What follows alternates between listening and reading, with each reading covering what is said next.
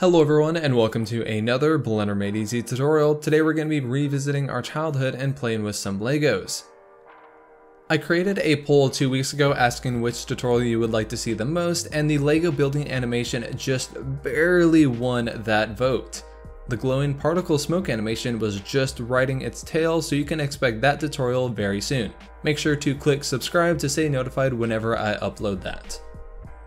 To actually get a Lego set into Blender, we need another program called Studio. This is a free program and I'll link it in the description if you want to play around with it.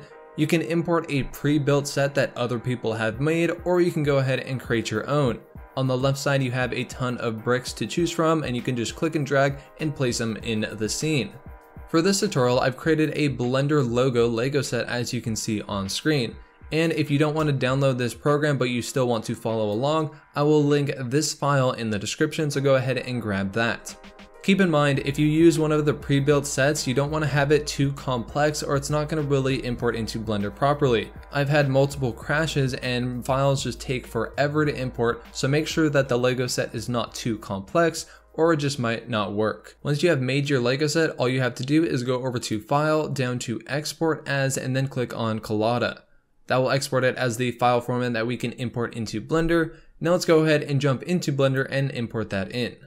So over here in Blender, I'm going to press A to select everything and delete all the objects from the scene. Then we're going to go over to File and then down to Import and then click on collada.dae. Navigate to where that file is, and it's over in this folder. We're going to click on the Blender logo. We don't have to change any of the settings. Then click on Import.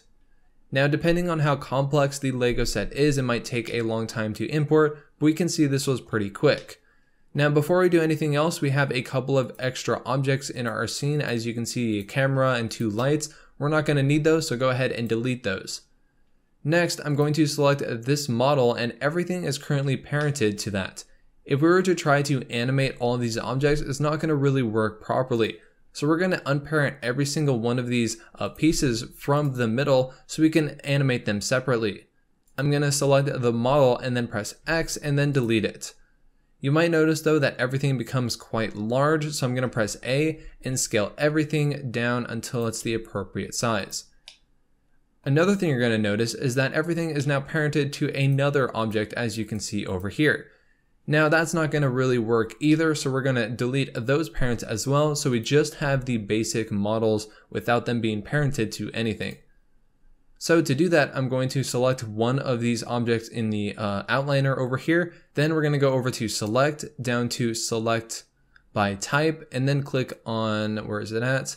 Empty. We want to click Empty right here, and that will select all of these objects. Then we can delete them. So press X and then delete them. Then you can see everything became really large once again, so we're going to scale everything down and then place it in the middle of our scene. So you might have to do this a couple of times until everything is quite small. And there you go, you can still see it's quite large, so we're going to scale that whole thing down, go into top view, and then place it in the middle of our scene. Go into front view and drag it up so it's in the middle of the grid floor.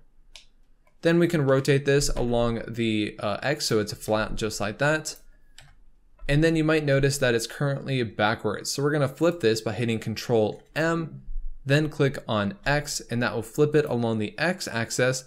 Then we can rotate it around and place it in the middle of our scene just like that.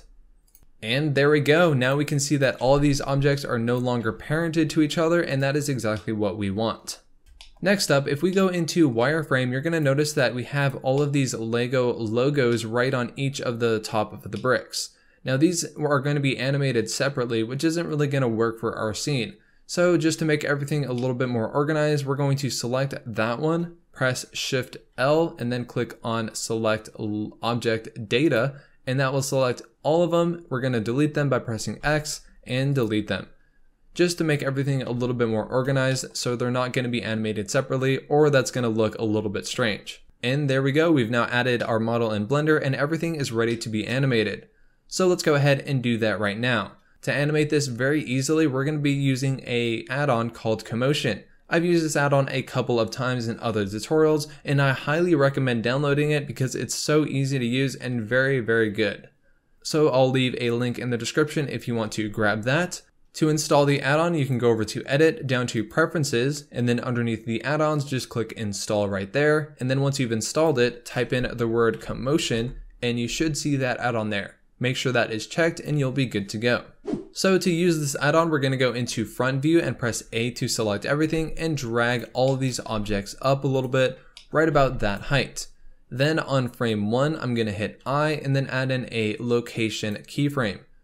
We're then going to skip 10 frames later, drag all of these objects back down to the grid floor, then press I and add in another location keyframe.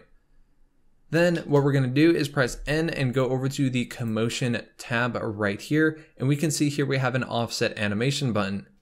If we then restart the timeline, we can come over here and change the offset amount, and this is how many frames it's going to skip. So for example, if you set this to 2, for every object, there's going to be 2 frames offsetted between them. In this case, I want it to be 1, then we can click on Offset Animation. Down on the bottom, you can see all of the keyframes are now offset, and it's going to automatically offset every single object for us. Now, if we press the spacebar, we can see exactly what this looks like. Currently, it's being offsetted by the cursor. So wherever the cursor is, that is where it's going to offset all of those objects. You can, for example, change it over to random. We'll restart the timeline and then click on offset animation. Now it's going to randomly choose these objects, as you can see here, and then place them in that exact spot. This one might look a little bit weird because you're going to get some floating objects, so I'm just going to stick with the cursor. You can also use name if you wanted to, but I think the cursor one looks the best. One other thing that we need to fix in our scene is the material, because currently if we go over to the material tab, everything is using a base color of white. If we click on the drop down menu though, you'll see that we have 2 other materials here.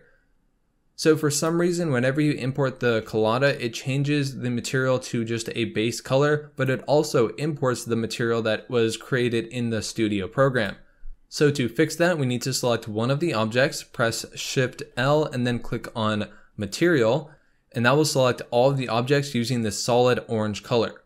Then all we have to do is change it to the solid orange 001, press Ctrl L, and then click on Link Materials. Now everything is going to be using that new orange color, as you can see here. We need to do that exact same thing for the middle part as well. I'm going to press Shift L, select Material, change it over to the blue, and then press Ctrl L and Link Materials. And there we go, we've now fixed the materials, and now we are ready to set up the camera, the lighting, and everything else in the scene. For the rest of the scene, I just added a plane, and then I changed up the lighting a little bit with an HDR, and then in the Eevee settings, I set ambient occlusion on. In the color management, I set the look to high contrast to give it a more dynamic look. I also animated the camera, and so it goes across the scene as the Lego set builds, and then for the lighting I also added a sun lamp with a little bit of an orange color. From there, I created a wood material for the ground floor, and then added all of the maps that we need, like the specular and the normal map, and then changed the scale so the wood grains are a little bit smaller. You also want to enable motion blur. This will really sell the scene and make it look a lot better. You can also add in a little bit of depth of field to give that really shallow look, and then from there I think you'll be good to render it out. But there it is.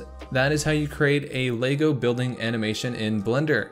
Thank you very much for watching. If you created your own animation, I would love to see it, so make sure to send it to me on Instagram at BlenderMadeEasy. Thanks again for watching, and I will see you in the next one.